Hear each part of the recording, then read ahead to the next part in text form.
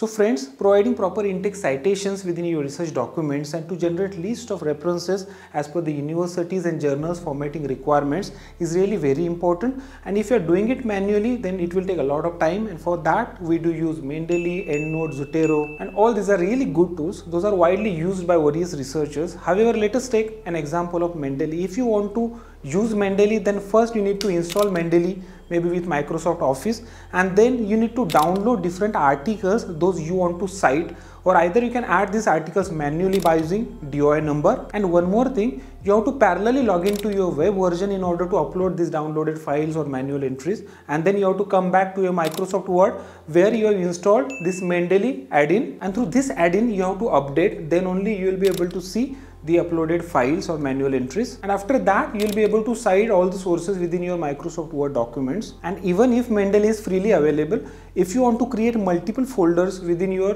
Mendeley's interface, then in that case, yes, you need to upgrade to the premium. So what if we can make everything simple and simply use this reference or citation management tools without any installation? There is no need to download any research articles, you need not to add any manual entries, and that is possible by using AI. So hello everyone, I welcome you all to this channel, My Research Support. Today in this video we will be discussing about how to provide proper in-text citations and to generate list of references as per any journal's formatting requirements quickly by using citation style feature of Jenni AI. And for that you have to first sign up for the Jenni, and you can use this discount coupon to get additional 20% discount, and then you can log in with your login credentials. I have already prepared a video on how to use this Jenni's interface. Please check this video description for more details. So this interface is really very simple. On the left side you will find some options. You can create new document, you can name that document as your research paper or any research document.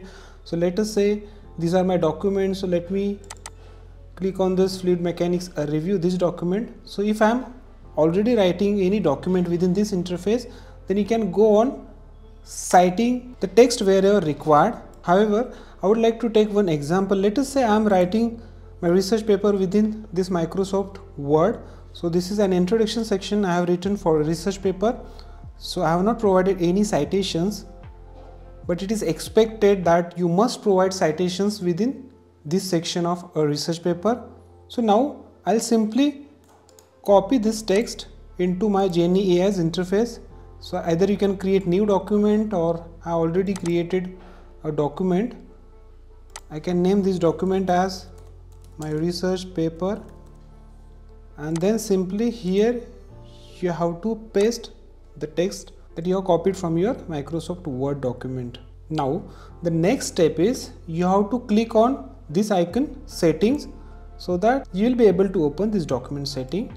Okay, and under this document setting, first you have to set this citation style. So you can see this option here, so citation style. So you can search citation style of specific journal. Let us say I want to submit this article into this journal, Advanced Engineering Materials. I can select that journal, then I will turn towards the citations. Let us say I need to provide the citation for this first statement, then I need to select that statement, and then this tab will appear, and then you have to click on add cite. So this is really very much important, means you have several options here. You have this library option. So if you want to cite specific sources that you have already, means you have some downloaded articles as we have discussed in the beginning of this video. So all these downloaded articles you can also upload within your library of this Jenni AI's interface. So this is again really very much interesting. So you can look at my library. I have added many of my research papers under this library.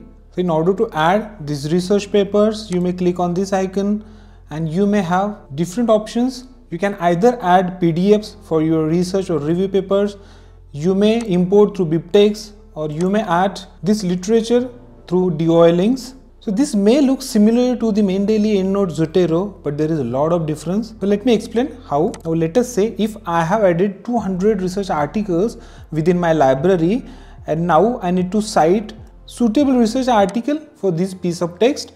So I can select this, and then I have to click on cite. Now you can see this, I am under library. So here you can see the tailored suggestions which is given by Jenni AI, Means even if your library has 200 research articles, but still you have got best suggestion or suitability of this citation based on the sentence you have selected. That does mean, unlike Mendeley or other citation managers, you need not to locate the specific articles that would suit to this piece of text. So by using this cite tab, you can go on citing the relevant sources. So in addition to this Jenni AI has over 250 million research articles database, and if you want to enable the generative suggestions on sentences and citations, then you can enable this option, auto cite from external sources. And then if you want to discover these suggestions, then simply you have to click on this discover tab.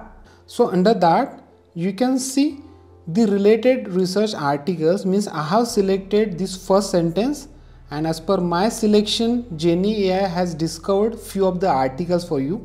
And the most important thing is, so here it is showing that by how many researchers this article is already cited. So obviously if the number of citations are more, then you can say this research article is excellent and reputed. So obviously if you are referring to excellent research articles, highly cited research articles, then that makes a rigid base for your written research paper, and that will definitely get a preference during your overall publication process. So you can also sort these articles. So let us say if I want to cite only recent articles, then I can click on year, and then I may click on since 2021. So let us say this is the research article. So it is again highly recommended to at least just go through this article once. Means you have to avoid blindly citing any source. So let us say this is the right research paper, so I can click on cite. So you can see this citation added. So similarly, if I want to cite two sources for the same sentence, I can cite that. Okay, I can click elsewhere. So let us say now I need to go on citing different sentences. Let us say this is the sentence, then go on cite. Let us say this is the right citation. I can click on cite, then maybe this would be the another citation, and then simply I will click outside.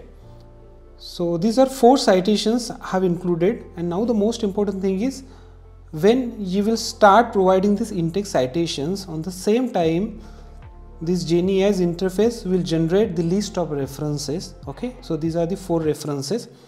And now let us say I have submitted this research article into any journal and this got rejected. So obviously we will submit that article into another journal. So I need to change the citation style. So within single click you can change that. Let us say now I will be submitting the article into advanced functional materials. I can click on that. So you can see this. As soon as I click here, everything has got changed. So let me check with any other style. Let us say any specific journal has mentioned about this Harvard style. Okay, so click on Harvard site. So you can see this. So these citations, in-text citations along with list of references is changed. Now let us discuss about the most important part. Now if you have finished providing in-text citations and you have generated a list of references, then you can click on export option, and then you have to click on Word. So now you can see this Word file is downloaded. So here you can rework on your Word file to satisfy additional formatting requirements like font size, spacing, etc. And then you can submit your research document to any journal for publication. So thank you very much for watching this video. I hope this information will help you, and please do not forget to visit this video description for discount related information, and also do not forget to subscribe this channel and hit the bell icon. So once again, thank you very much.